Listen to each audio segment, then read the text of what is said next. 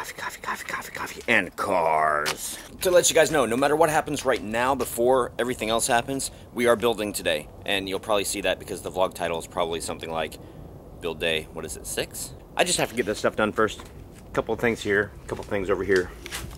You know, life.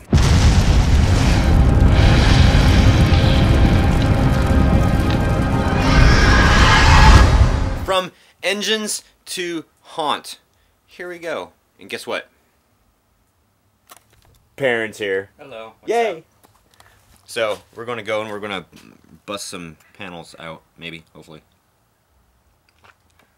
After coffee. Ooh, and after picking up poop. Yeah, I'll do it. I'll save you from having to do it. Thank you. You're so welcome. I'm not going to have a volunteer pick up poop. How kind. Officially, guys, welcome to build day 6. I think I've said that. Anyway, I wanted to give you a little tip, and I've given this tip before. A lot of you may not know it yet, though, or may have missed it, because I did it like last year. Especially if you don't have an awesome helper. Let's say you want to attach this to here, and then you go on the other side, and you drill through here, and you miss, and you drill through here, and you miss. Make it simple. Drill a hole, or you can even put a screw through it from this side. So drill through this side so that you can see on the other side where your hole's at, and then you won't miss, and you'll get it perfectly centered every time. Out of breath, I don't know why. Because there's so much work to do. This guy's smiling, he's cheesing. Cheesing. I almost feel like Miyagi Haunter. Ah, Miyagi Sensei. Sensei, I said sensei. That was funny, I didn't mean to say that. Anyway, Miyagi say, stabilization, balance in haunt, balance in life. I got stabilization up there, which stabilizes this one. Nice and stable. Platform is now stable, running a beam all the way up to that one. Over here, if you guys ever do panels, and let's say your ground is uneven, so that you have to get this one here straight onto this one, but in doing so, it lifts this one, the corner here, so it was like all floppy. Stake it, and put a couple screws in it, and then that'll be done. Yeah, so this is pretty much done. So, I think we're going to start working on the roof. Oh my god, it's freaking hot. So we're going to start working on the roof because I have help and the roof is a pain in my ass to do it. Done. Happy. So people are going to, like I said the other day, people are going to climb up over there and get on the platform here. Right here we'll probably do like camo netting or something right above here, along with a couple plants hanging down or whatever. We can put some cross beams up here to hang plants. And then down here we will also have plants down here too. So actually I think people are going to be thinking that something's going to jump out from here, when in fact it's going to jump out from up here. Epic. So you guys know me. I can talk in circles and sometimes I'm confusing to you guys even though I know what I'm talking about. I want to try and explain this the best... Ooh, I forgot about that. I want to try and explain this the best way that I can. So originally, since the basement and the solarium, I'm calling them a standalone building. In other words, it's going to be roofed separately from everything else. So I was thinking, okay, fine, where do I put the peak? If I put the peak in the center right here, so the plastic runs down this way and runs down this way, I'll be able to put like fire and smoke up above here, so when the people come here, they'll be able to see fire and smoke. Can't really see it from the road, so I'm not worried about that. This right here, I'm going to make an egress right here. However, if I do the peak in the center, it's going to drop all the water over here, and it's going to drop all the water out there. If I do it the other way and put the peak in the center there, it'll drop the water here and on the back end, but I won't be able to do the fire effect because the roof will be closed. So I thought, why don't I just do this? Why don't I just raise 4 feet here, single peak, and straight down this way. All the rainwater will go that way. I can still do my peak stuff with the fire and the smoke. That's what we're going to do. That's the plan. You guys remember when I did the roof last year, how scary it was being so high up in the freaking air. So that's 12 feet in the air right there, and I've only got a 7-foot ladder, so I'm sure that you can do the math. And I'm short, and he's short. So this should be really fun, and hopefully we won't fall. But if we do, let's hope we get it on tape. That would be really fun. Yeah, exactly, and that's why I do this. Okay, where do you guys want to sit? You want to sit on top of the prop car? I'll let you do that. There we go. Perfect. Perfect.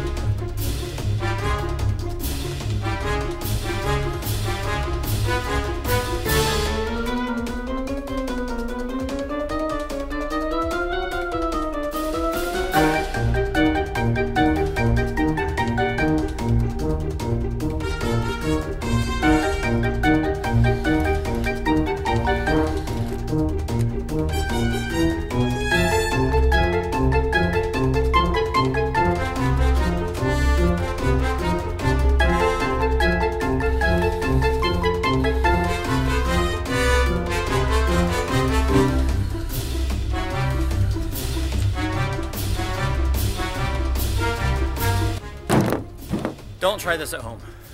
That was fun and scary. And now is plastic, so we're going to introduce Perrin to the world of freaking awesome plasticness. I'm not looking forward to doing plastic. Maybe Keith was right. Plastic bad. No time like the present, or maybe 10 minutes from now. Procrastination. Here's our progress on the roof. And I'm sorry guys, I had to let the camera cool down after that long segment of doing that high speed with just the bracing. The camera was mega hot because obviously it's being used a lot and was sitting directly in the sun. They've got dogs.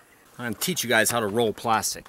Alright guys, so pay attention. When you do this, the other side's already got like staples in it. It's already nice and like anchored.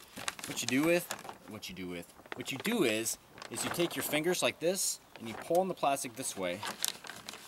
You kind of like take the second layer of plastic and you pull it up and over it. I'm not sure if you can see that, but you make like a little lip right there. You pull it up and over, and you can see how taut that gets. And then you just staple the crap out of it. Then you move along, you move down, pulling as you go.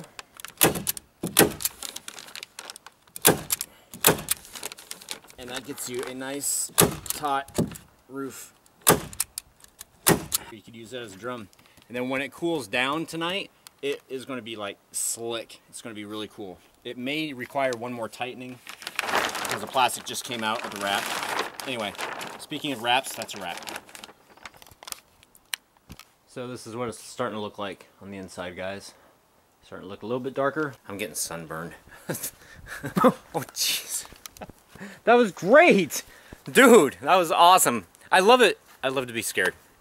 I love getting scared. We have stapled the crap out of that. There is one more step. A lot of you guys have winds and stuff, and you're thinking, God, those staples are going to pull right out if it gets windy. And you're absolutely correct. They will.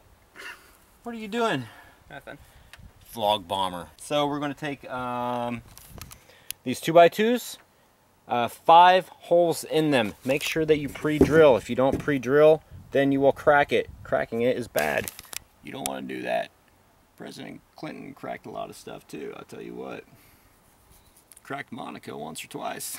Damn, that was awesome. This is going to sandwich that stuff up there, so I'll show you that in a second. This is some bad videography, I'm sorry guys. Ooh, haunt stain right there, see? Blood. Who was wondering about Mika? There she is. Mika! Fluffball!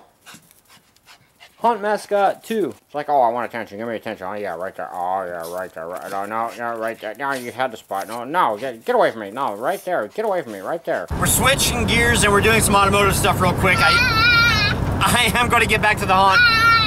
I just wanted to show you guys that baby's in Daddy's truck and he likes it. He gets to see everything outside. Outside? That's right. It's dark, but we're getting back to it, guys. And I just want to show you, I gotta show this to you real quick. This is so incredibly awesome. You guys see that? Look how awesome that is. Look how tight that is. Don't get mad, guys. I busted out a few panels. Yay, look at that. It's the facade, yay. We're getting to the point now to where we can kind of do a little bit of a walkthrough now. And I know I just did this backwards, but okay, so here we are. Here's the beginning, 180. Bam! Alright, so here's the basement. And this is what I was talking about, right up there. Like up there is where I want to do the fire lights. So fire and fog and hopefully MP3 sound. This right here will all be blocked off. This right here is egress. It will also be blocked off. So we come down here, go down to the basement. Makes you feel like you're going down. And we're going to have the bird cage not here. We're going to have it over here in the corner. And so here's the basement. And you come out of the basement. And then you come over here. And you got the platform in the solarium. And you come over here. And then over here. You're going to have the sparking chain fence back here. Now, pay attention to that door right there.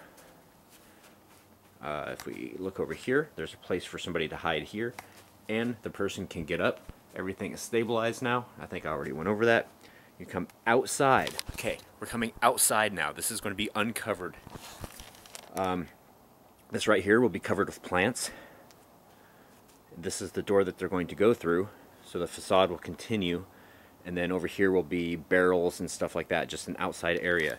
So if we have somebody out here, if I have another actor, because I've already burned through like 5 actors. So we've got the greeter, 1 person in the basement, 2 people here in the solarium, and a greeter here. Possibly a greeter here. I don't know. It's a good flow control point, whatever. So anyway, we come back over here, and here is that door right here. So this is going to be a false door into egress right here, and then that door that I told you to keep or to remember about is right here. So this will all be egress right through here. So alright, so there you guys go. So let's do some quick cock and get out of here. Hey guys, it's time for cock. Oh my goodness, my face is sunburnt and I'm very tired.